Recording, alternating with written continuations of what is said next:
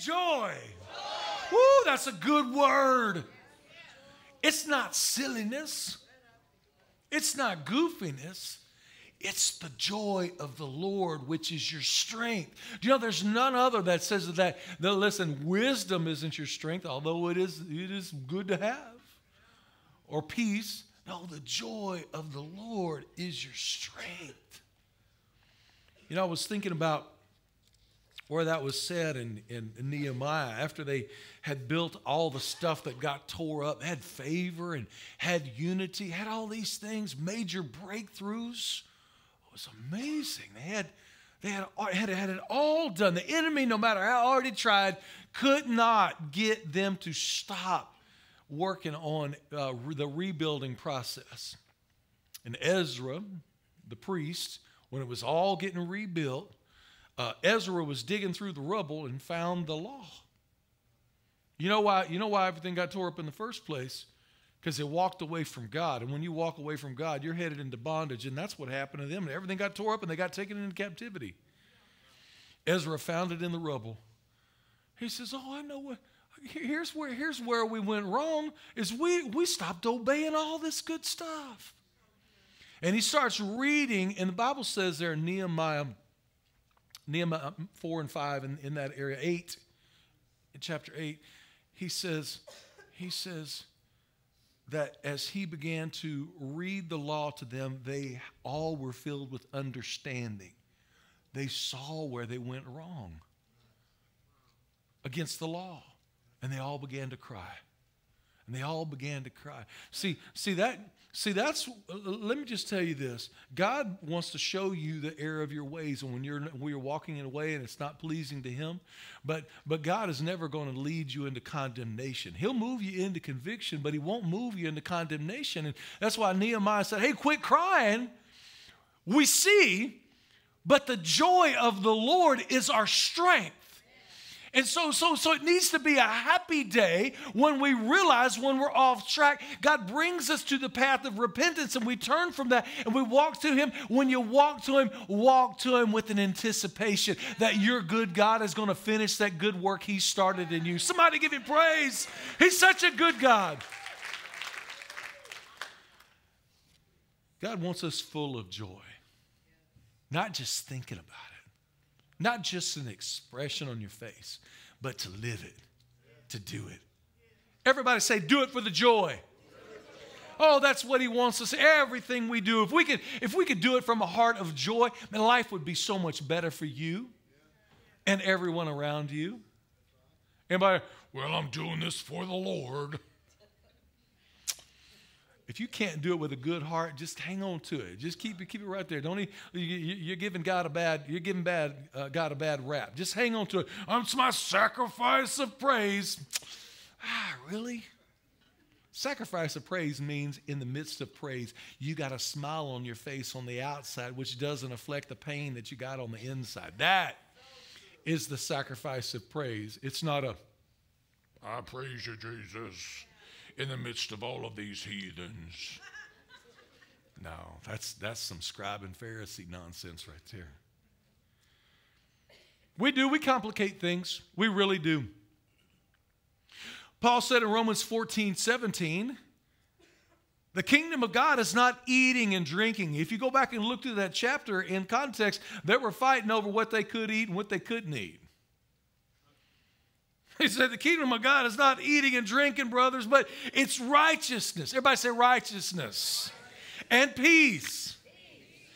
And joy in the Holy Spirit. Oh, that's what it is? If we could just live in that chapter right there, that verse right there, righteousness. You think you have earned your right standing with God? No, you're the gracious recipient of that. The only way you earn it is by saying, yes, thank you, Jesus. I received that. Amen. We are the righteousness of God through Christ Jesus. He did it all for us. We just say, yes, I am a sinner. Forgive me. I repent. Come into my heart. Be my Lord and Savior. And I will live for you. You are in charge the rest of my life. I am the righteousness of God through Christ Jesus. Amen. And peace. If you don't have peace today, it might be one of two things. It could be more, but at least one of these two. It could mean that you might have an ungodly agreement that God wants you to break.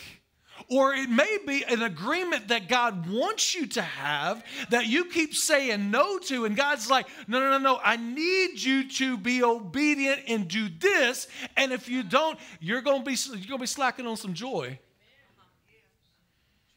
We need to understand that God wants us to walk in that place of a godly agreement, walking away from ungodly agreements, and it might be an alignment. Maybe you're exactly where God wants you to be, but you're not in alignment in your heart and in your mind where God wants you to be. Anybody, don't raise your hand on this one. You ever been in a place where you knew that God wanted you to marry this person and you marry them, but it was out of obligation and not out of celebration? Well, I married you, didn't I? God, what a horrible mess. I love that I am in not only alignment with God's will, but I'm in alignment with the desires He placed inside of me. I get to be married to Amy Elizabeth Vosick Jennings. It's my joy maker. Oh, if we could just learn how to not only cancel ungodly agreements, agree with godly agreements, but also be in alignment. This is what God wants me to do. This is what I'm going to do. And if I'm out of alignment, my joy will be lacking. And that's what we need. You know, it's kind of like you ever ride a bicycle with a bent rim?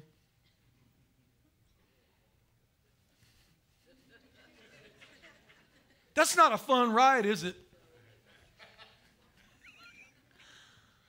But when you get it all lined up and you get it straight, it's just smooth, it's beautiful, it's easy. Jesus said, my yoke is easy and my burden is light.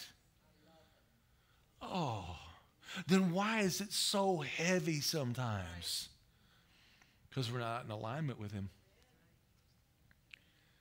Sometimes God wants us to go a little faster than we're going. I dealt with cattle many years when I was younger. And when you have these cattle, not so much anymore. The yokes were a long time ago, but used to have two of them pulling with each other. And if the bigger one pulls more than the stubborn young one, that's usually how it works, isn't it? The young people didn't laugh on that. The young one and the older one had just like no problem. It's just pulling the other one. The other one looked like about to get his head pulled off. But then sometimes the younger one, he's feeling himself like, I got this. And he pulls ahead faster than the pace than the older, wiser, bigger one does. And he's pulling, trying to hurry up and speed up. And the other one's just going at a slow pace. And the younger one wears itself out. When Jesus said, my yoke is easy and my burden is light, it's simply this, is we go not at our pace, but we go at His pace. So if it seems like it's just like you're being pulled along, well, maybe you need to speed up with Him a little bit more.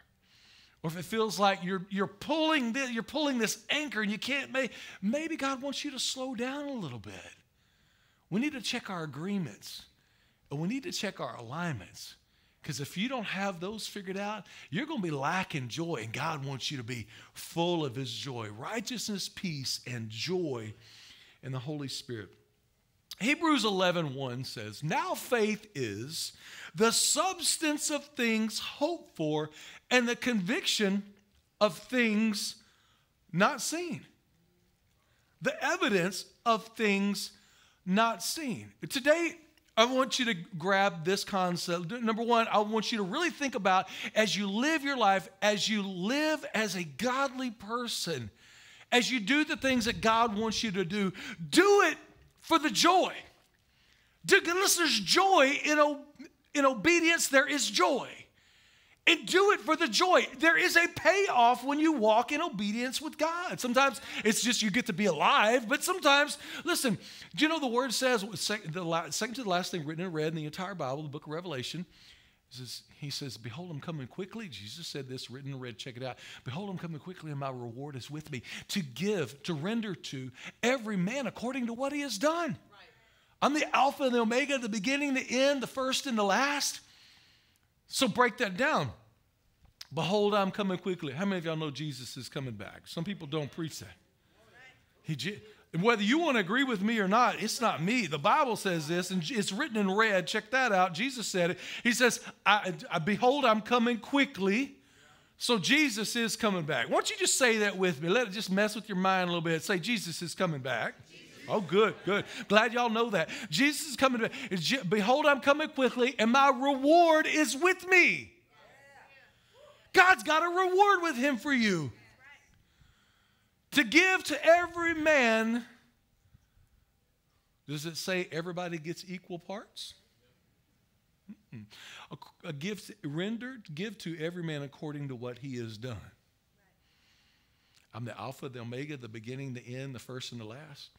I'll never forget, when I first gave my heart to Jesus, I was in a, I'm going to be real nice this morning. So I ended up in a apostolic faith Pentecostal church. This girl in high school I was seeing, her grandpa was an apostolic faith Pentecostal preacher. And I mean to tell you, every Sunday it was hellfire and brimstone. It's like, yeah, listen, like that rat dangled over the fiery flames of hell, and you better get right with God, because it could be this very moment that the sky splits open, and those that aren't walking in him in holiness could go straight to the flaming fire of hell. I want to go to hell.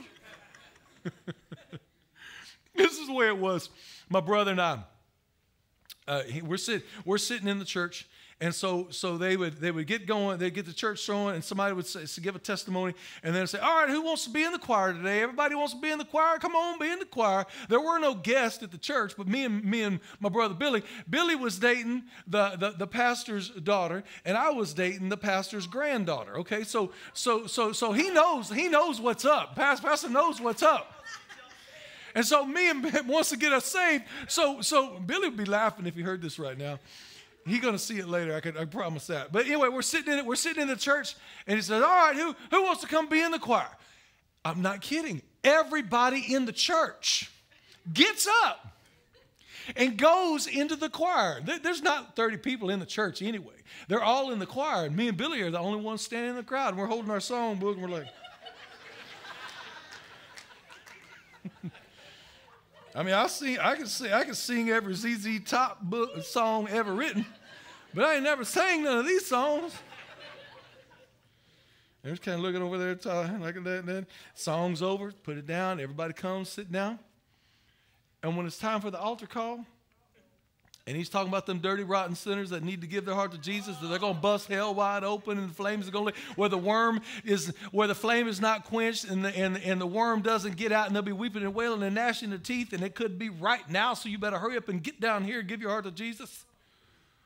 Listen, if you go to that church in Patterson, Texas, I think the road is 359, or 362, one little, between Waller and Brookshire. There's a little road that winds through there.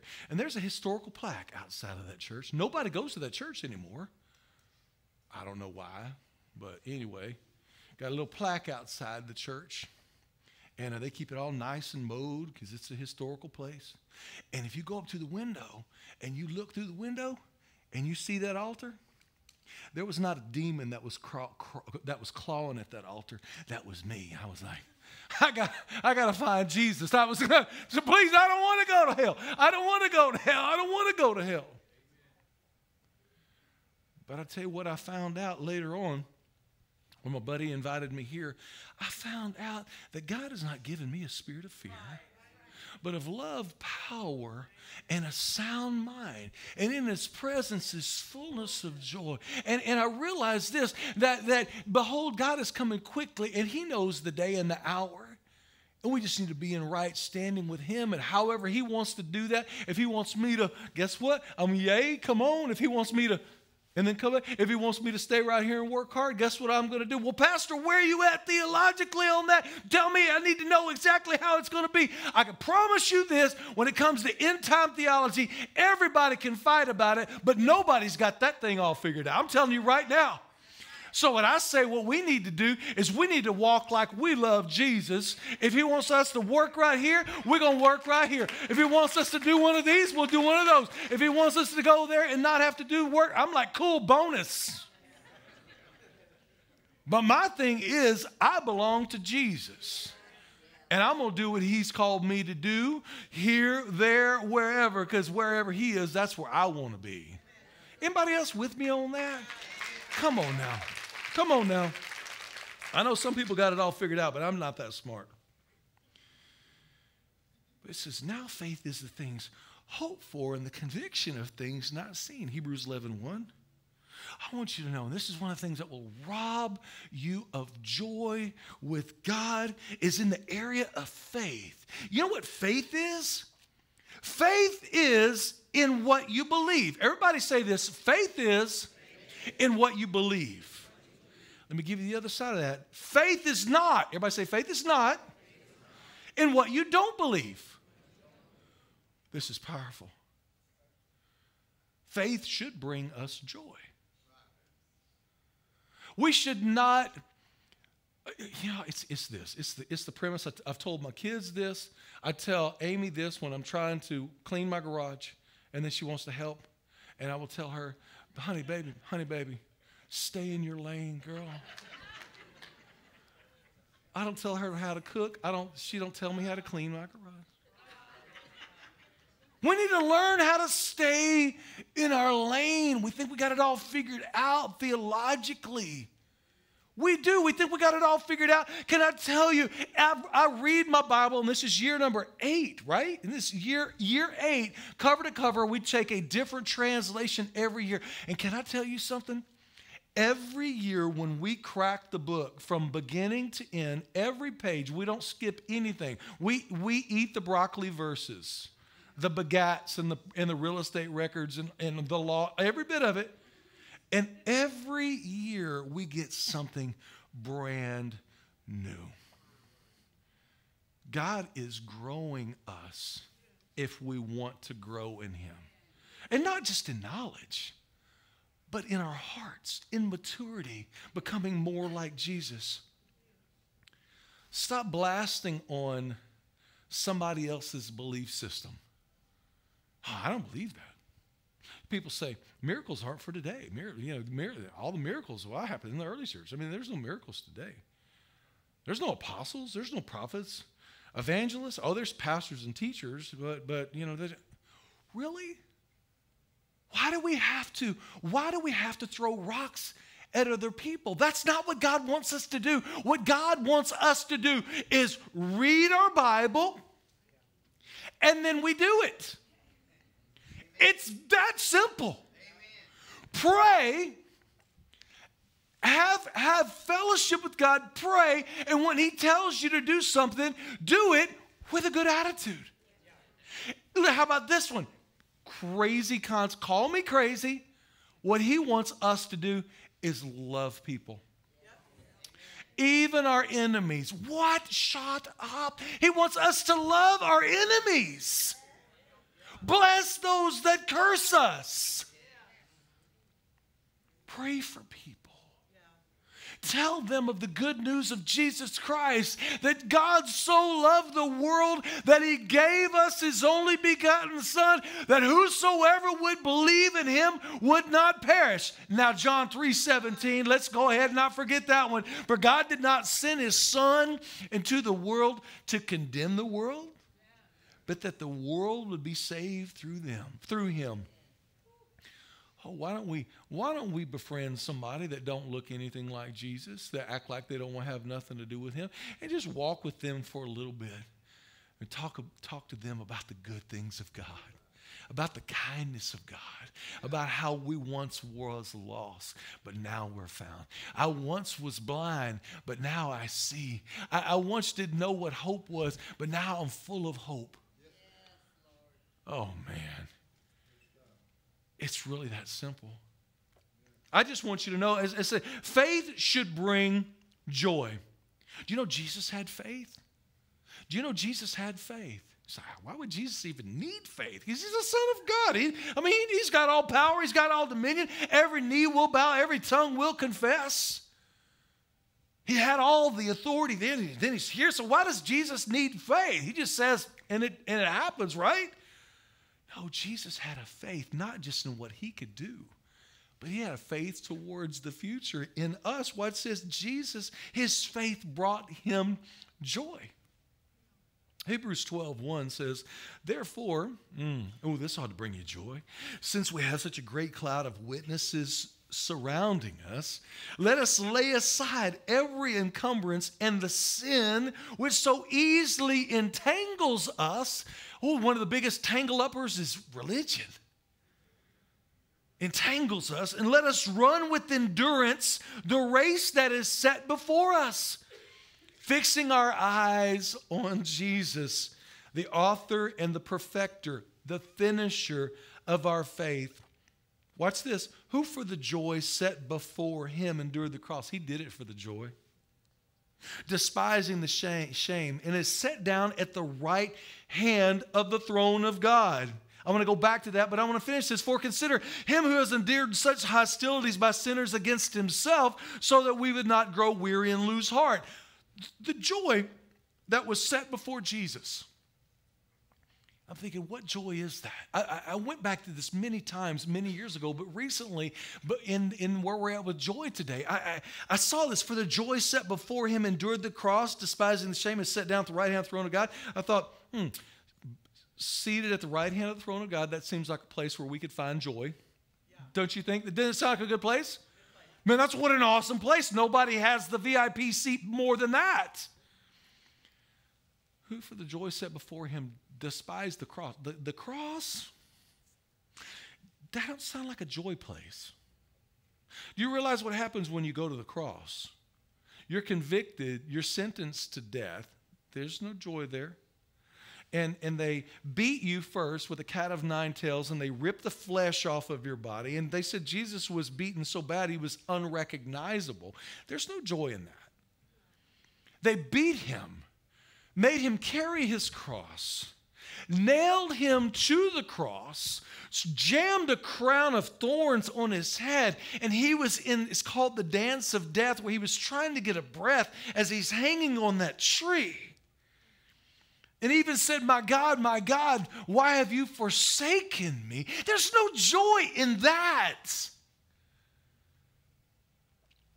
Endured the cross, despising the shame. Can you imagine the words that were railed at Jesus on that day? Not just by the thieves that were hanging on the cross next to them, but the soldiers were calling him names. The people were calling him names. The religious people were screaming, you finally got what you deserved. There's no joy in that. Where was the joy that was set before him? You know where it was? His joy was when he looked across time and he saw you. He saw you. You were the joy that he saw. See, inside of Jesus, there is no such thing as time and there's no such thing as space. I know that does that to you.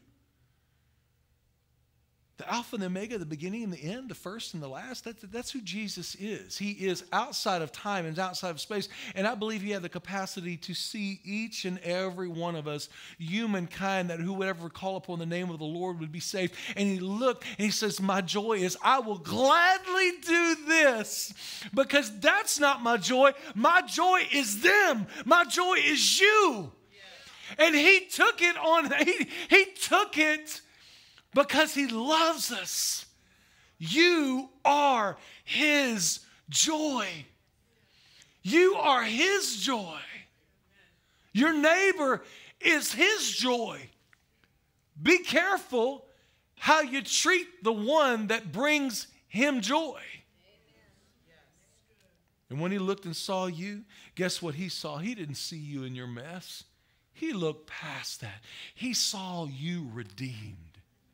Jesus saw you saved. He saw you filled with the Holy Ghost. He saw you walking as an overcomer. That's how he sees you. He saw you as a soul winner. He saw you as a joy maker. It's like they were once messed up. They once were not a people, but they now are the people. They are the people of God. A holy, you were not, but now you are a holy race, a royal people, a holy nation, a people that were not, but now are the people of God. That's his joy. God wants you to be in that place of joy. But I can tell you what will attack God's joy in your life is your agreements and alignments. I need you to know this, that there was a statement I made many, many years ago in my faith. Because I've had friends, and I had family, and I had co-workers that said they're going to live for God, and I watched them not. When I landed here, and I knew God spoke to me on that third chair, second row in, you're in my chair, yes, amen? And I said, you know what? He said, this is where I've called you, and this is where you'll stay. And I felt it right here, and I told my pastor. And he said, I wish you hadn't told me that, son. I said, why is that, Pastor? He says, usually when somebody tells me they're not leaving, they're gone in about 2 weeks. And I had that Texas red dirt road cowboy boot voice, and I said, watch me. Whether it was stubbornness, no, it wasn't stubbornness. It was I was not going to let go of God. And I remember saying it, and I say it all the time in my life right now. I said, I will live for God for the rest of my life, no matter what. I will live for God for the rest of my life, no matter what. Come on, somebody with me. You need to say that. You need to say that because, listen, there's going to be things that are thrown at you. When people run to God in foxholes, true. And people act like, so when it gets tough, run to God. Oh, when the storm comes, run to God. But when it's bright and sunny, run to God too. As I tell you, more people will walk away from God when things are going well for them, when things are not going well for them. We got to get in that place where no matter if it's amazing, I'm going to live for God for the rest of my life, no matter what. Come on, church. We got to keep it real simple. Just keep it real simple. Find out what's that statement, what's that underscored statement of your life, and stay in alignment and agreement with that simple declaration. And I just want you to know this, it will bring you joy. And there will be things that the devil will throw at you to challenge whether or not you meant that. It will. Listen, those unholy alliances that tries to pull you away from where God's got you planted and doing what God wants you to do. Listen, they will be joy stealers. Because you walk away from the Lord, I can promise you this. The enemy, the first thing he's going to do is going to bring a bunch of condemnation and a bunch of accusation and a bunch of guilt. See, I knew you couldn't live for God. Just a little bit got you rocked and pulled you off. I want you to know this. When you stick to breaking those unholy alliances, listen, you can do it. It may cost you, but it doesn't have to steal your joy. When you decide to live for Jesus, I just have to tell you this. I'm not being the bearer of bad news. I'm just telling you how the devil works. He comes to steal, kill, and destroy. He's going to bring you a test. The devil going to bring you a test. Are you real? You going to live for God for the rest of your life? Come on, man. Really? You going to live for God for the rest of your life? Are you serious? Listen, I didn't pick this one up at Lifeway Bookstore. All I have is my life, and I have my story, and please don't get mad at me when I tell you the truth, because I need to tell you the truth. If I'm not going to tell you the truth and I'm not going to preach what God tells me to preach, guess what? He told me this. Either you preach what I tell you to preach and you do what I tell you to do, or you need to go sell vacuum cleaners. Amen. There used to be on the second row right there, it's back row, second seat. you're in the seat of this guy. And I know his name, but I'm not going to say it because he might be watching this and get mad at me. So I said, God told me that I'm going to preach what he wants me to preach and do what he wants me to do, or go sell vacuum cleaners. He goes, why are you hating on vacuum cleaner salesmen? I own a vacuum cleaner company. And that was the one thing that rocked him and pulled him out of the church. I'm like, listen, Lord bless all the vacuum cleaner salesmen in all the world right now. We need them. And there's a lot of good spirit-filled people that love Jesus that win souls that sell vacuum cleaners. Anyway, I was in this place where like I'm gonna live for God for the rest of my life. The enemy wants to take a shot at me, and so I gave my heart to Jesus. I just came out of a bad situation. I left the Catholic Church. There's a lot of good things about the Catholic Church, and there's some. Hey, anyway. That message is for another day. I wasn't there. I was angry. I was acting out. I was doing all the things teenagers shouldn't do, and so I'm at home, and I gave my heart to Jesus at a revival meeting. I said, you know what? I am going to live for God for the rest of my life, no matter what. And so I got rid of all the stuff I shouldn't be doing. And I'm at home. I'm working at my house, getting some stuff done. And here comes my buddy Crazy John. We live way out in the backwoods. John got that, that Braveheart hair, that big red flaming hair out here like this. Look like Heat Miser off the Christmas show. Hair just all boofed out like that. A Levi blue jean jacket. John come walking up to my house. Hey, man, what's going on? I heard you church. You going to church and stuff. I go, yeah, man, I'm trying to figure it out. Just, I know for sure. I've just got to turn my life around. He goes, hey, listen, I just thought, before you do that church thing, let's just do one more for the road. Just one more for the road. I'm like, no, John, Crazy John. His name is Crazy John. No, Crazy John. We're not gonna do that. And he goes, yeah. And he opened it up, had a big old bag of the best weed you ever had in your life. No, I'm telling you, I'm not doing this. He's like, hang on a second. You see, this is the deal. This is it. And I go, no, man, we're not doing this. And he lit it up, and he took a hit off of it and handed it to me. He said, just one for the road. And when we smoked that joint, we got so high. I'm like, my goodness, where were you 6 months ago? Just kidding. We got so high. And I never knew what the conviction of the Holy Spirit was. I never knew what the reprimand of the Holy Spirit was, because I had not been living for him. But when the Holy Spirit showed up and said, you had an opportunity to witness to him, you had an opportunity to lead him, but you know what you did? You squandered that opportunity. John could be in hell. He might go to hell tonight, and you missed your opportunity. And I just might hold you accountable for that. The Holy Spirit told me a bunch of stuff besides that. He said, listen, either you're going to live for me or you're not. Are you going to live for me for the rest of your life no matter what? Well, that's one of them, or matter what, you got to get rid of. You better never do that again. I've called you, I've blessed you, I have pulled you in, I'm loving you, and then you're going to do this? No, you got to let that. I'm like, oh, please. I mean, I've had spankings from my mom and my dad, but listen, when you get spanked by the Holy Ghost, it's like, oh, I never want that spanking from him. Oh, God, give me an opportunity to just help John just one time. A couple of days later, I'm at my house. Here comes John, hair all like that, got his same jacket. I don't think he ever took a bath. Anyway, John, he's walking. What's up, Rich? What's going on? What you doing up here? Guess what I got? This is after a fresh spanking from the Holy Ghost.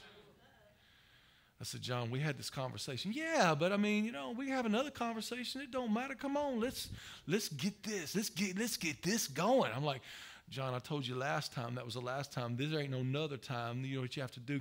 You got to go on. You got to get. Listen, if you don't quit, you're not going to be my friend no more. We're not doing this anymore. I am not going to live like this anymore. He's like, no, really, it's like that? I said, it's really, and he's like he's going to hand me one. And I'm like, we're talking one of the mobile homes, we're like 3 feet off the ground because the lot's not level. We're way up in there. John, I'm going to kick you off of this porch, and you're going to break something. You got to get on and get gone. It was like 10 years later. 10 years later. I didn't even talk to John. This is way before cell phones and social media. And Amy said, where did you used to live? I said, out in Lakeside Estates, Hockley, Texas. Red dirt roads out there way in the backwoods. Well, let's go see. We drive down these roads, getting ready to go see some fireworks at another place, and drive through there, and walking down the side of the red dirt road, there was big red hair. The same Levi jacket, just a little more dirty, going down the side of the road. Got a 6-pack in each hand, going down like that. How you doing, John? He just went. He just kept on walking. I'm like, Jesus, did I miss my opportunity? Did I miss my opportunity? But you know what I did? I kept right on driving. I kept right on driving. I don't know where John's at today, but I know where I am at today. Sometimes we got to leave some. Sometimes we got to leave some stuff behind. And listen, it doesn't matter. John can't make it. Listen, God can send somebody else. God can make a way where there seems to be no way. But when God says cut it loose, you got to cut it loose. And then not one time ever did I think about that anymore.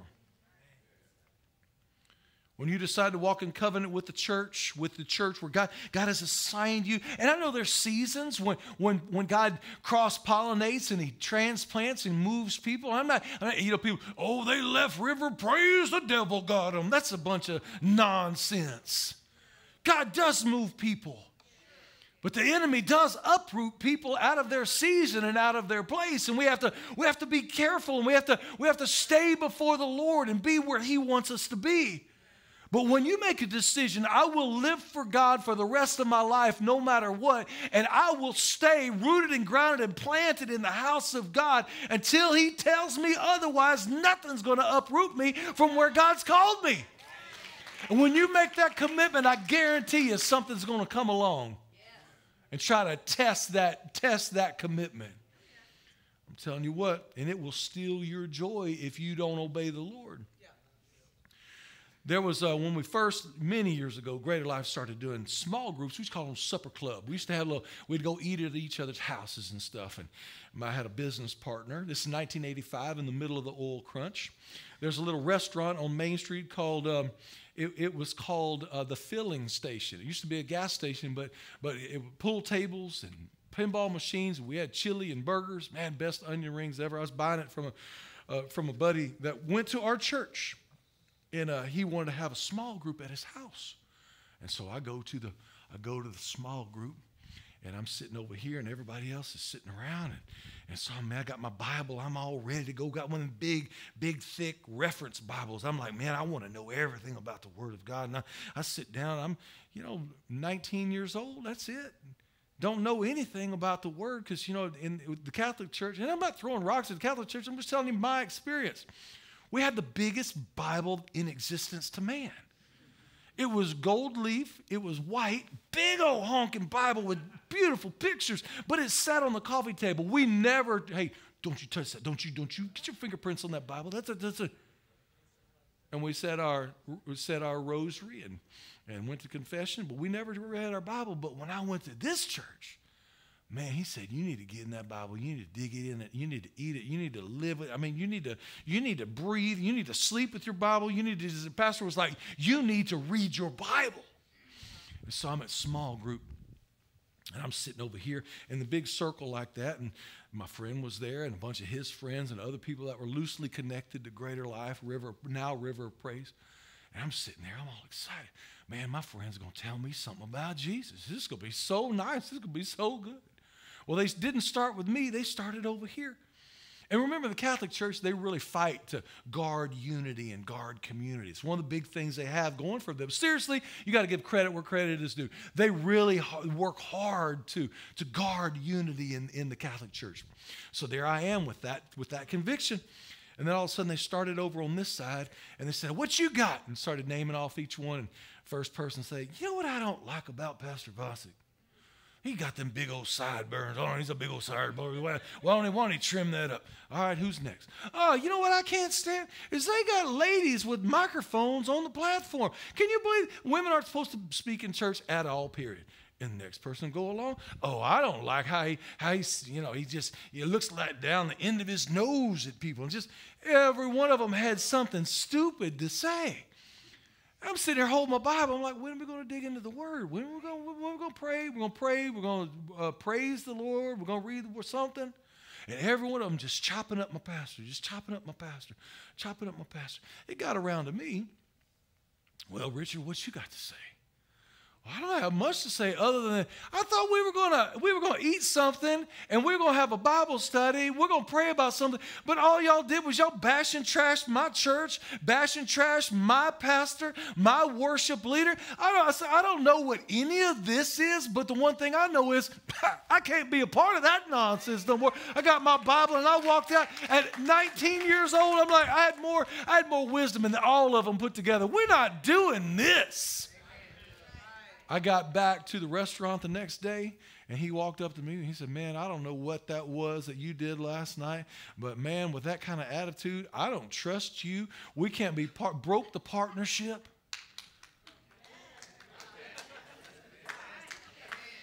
Oh, one of the greatest things God can ever do for you. I talk about divine appointments, divine timing, divine alignment, but divine disconnects are awesome.